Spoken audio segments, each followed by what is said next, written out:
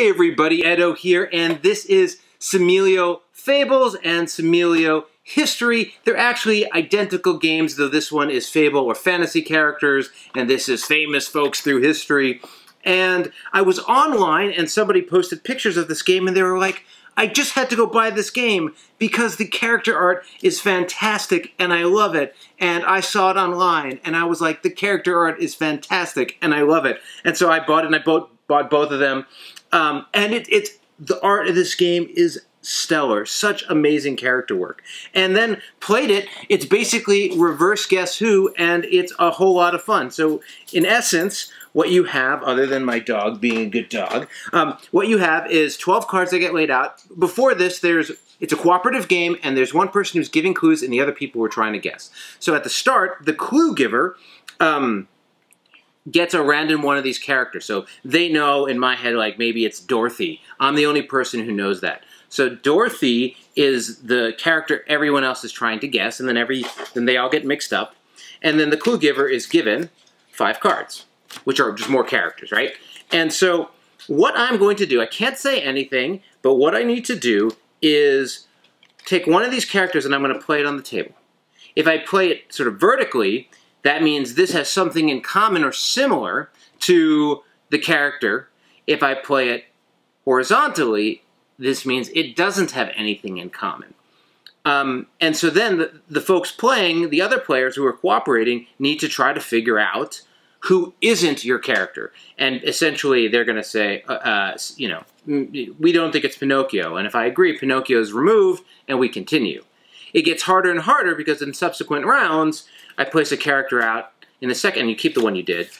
I place another character out, and then they have to remove 2 characters, another 3 characters, another 4 characters, and then you're just left with 2. It's not easy. You can usually get through the first few rounds, but the last few rounds are really tough. One of the questions that came up as I was explaining it to my kids and stuff is, like, what does similar mean? It's super ambiguous. So, like, where was the Aladdin? So, for the Aladdin, and there's Dorothy, like, right, you could say the gold of his crown is like the gold of her hair. But probably, you might be thinking, like, well, he's magic, she's not really magic, or he's not, like, sort of non-human, she's human, male, female, he's from Aladdin, she's from The Wizard of Oz. I'd probably say not like this character. And so somebody might guess, well, you know, considering fantasy or male or whatever, I'm going to pick the Mad Hatter. And, you know, he would have been removed. But then maybe later on, let me just go through, get a better example, I might have Alice. And I'd say, yeah, this is very similar to Alice. Heroine, main character, younger woman, you know, all those things, that sort of aligns. Long hair. And you just go and going and going. It's fast, it's fun, the cards are gorgeous. I really think it's amazing. The history one, if you have to buy one, I would, especially if you're playing with your family, I would pick up Fables first.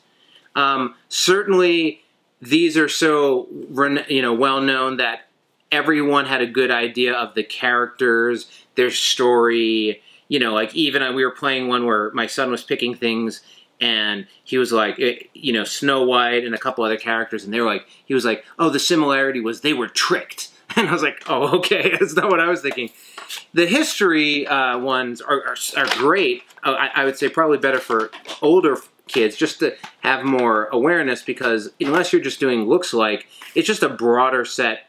You have Vincent van Gogh, Alexander the Great, Habada, Catherine the Great, you know, Mary Shelley, Saladin, Tutankhamun. I mean, just like a huge range of characters from all parts of history. And so, you know, I just, like, some of them you know, some of them you don't. They have, you can't really see it, but in white they have a little, like, who is this person? But it's just not as robust of an experience as the Fable ones, because people, kids at least, are much more familiar with them. But it's also a learning opportunity. It reminds me a little of, like, what is it called? Cardline and those games. So, again, for a small, simple game, I really dig it. I think it does a really nice job of coming up with a cooperative reverse Guess Who. So, This is Similo Fables and Similo History. Hey everybody, Edo here, and thanks for watching Gaming with Edo. Reviews over here on this playlist, League and Insider videos over here on this one. Subscribe, share, all that good stuff. But most importantly, play some great games. Thanks.